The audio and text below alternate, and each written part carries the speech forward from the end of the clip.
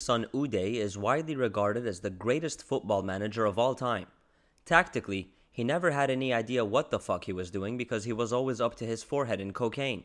However, he had a very unique way of motivating his players like no other manager ever could, and although many have tried to imitate him, none have succeeded.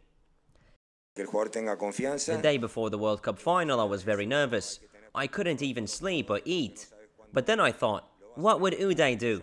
So I called Messi at 3 in the morning, threatening to kill his wife and kids if we didn't win. He just laughed at me and went back to sleep.